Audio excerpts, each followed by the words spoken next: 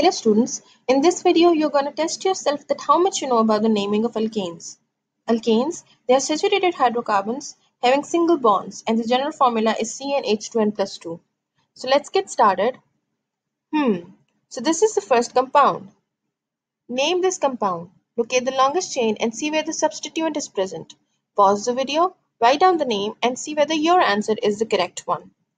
So the name of this compound is 2-methylpropane. The longest chain consisted of 3 carbons and at the second carbon methyl group was located. So this is 2-methylpropane. Now let's see the second compound. Think, every good genius does. Again, it's an easy one. You just have to locate the longest chain and you have to see where the substituent is present. Pause the video, write down the name. So the name of this compound is 3-ethylpentane because the longest chain consisted of 5 carbon which makes it pentane and on the third carbon ethyl group is located. So this is 3-ethylpentane. This is the next compound. It seems a bit difficult, but it's really not. It's a very easy one. Just have to look at the longest chain and see how many substituents are present. Write down the name and see the answer. This is 4-ethyl-3,4-dimethylheptane. Again, 4-ethyl-3,4-dimethylheptane. Heptane because the longest chain consists of 7 carbons and ethyl before methyl because the rule says when writing the substituents, you have to write them alphabetically. The order should be alphabetically. And in writing the substituents, the prefixes that is di, tri, tetra, they should be ignored.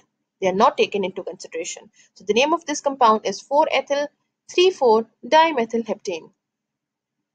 This is the next compound. It's a very easy one. Just see that there are 4 methyl substituents and the longest chain consists of, you can see how many carbons? 1, 2, 3, 4, 5. Now write down the name. I have made it very easy for you. Pause the video and now see the answer. So this is the name of this compound, 2,2,3,4-tetramethylpentane.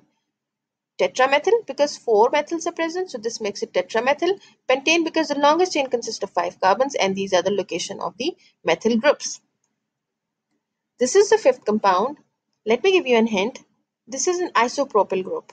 Isopropyl group because 3 carbons and on the second carbon it is attached to the longest continuous chain, that is the parent chain. Write down the name. Now see the answer. This is 4-isopropylheptane.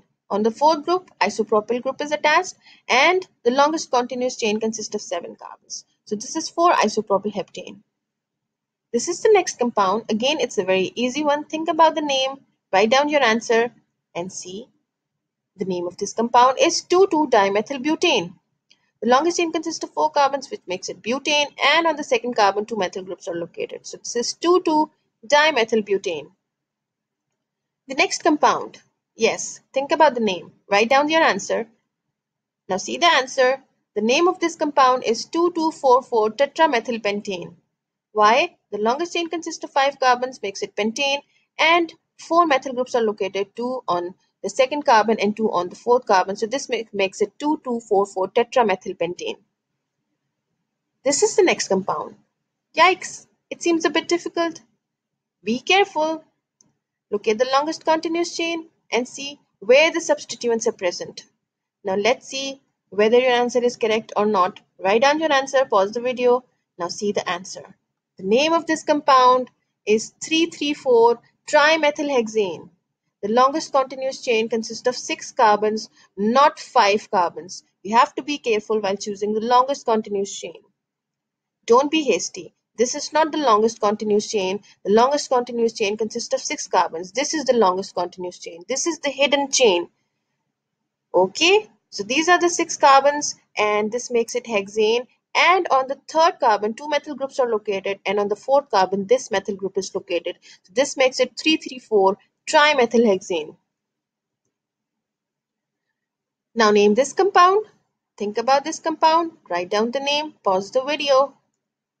So the name of this compound is 1, 2, 3, 4, 5, which makes it pentane. And on the third group and on the third carbon, ethyl group is located. So this is 3-ethylpentane. This is 3-ethylpentane. Okay, now this is the 10th compound. These are the phenyl groups, C6H5. These are the phenyl groups. Name the compound. So the name of this compound is triphenylmethane.